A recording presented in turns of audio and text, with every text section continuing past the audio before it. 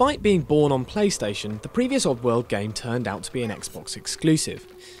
It was a fittingly strange quirk of fate for a series that's built its reputation on being bizarre. Thankfully, 6 years on, the balance is now redressed as Stranger's Wrath HD arrives on PS3, and thankfully for us, it holds up really well. A hybrid of shooter and platformer, Wrath places you in the poncho of the titular Stranger.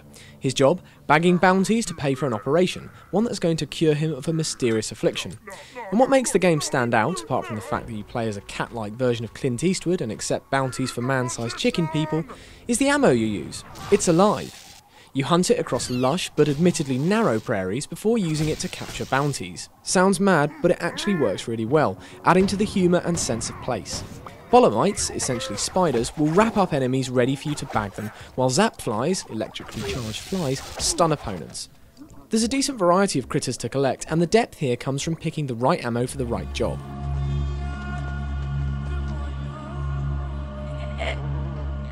The cutscenes are still quality, but while levels buzz with colour, they do feel quite empty and corridor-like.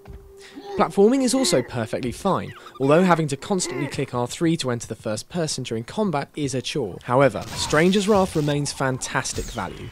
It's a great remake and a perfect fit for PS3, the most sensible thing about this quirky gem.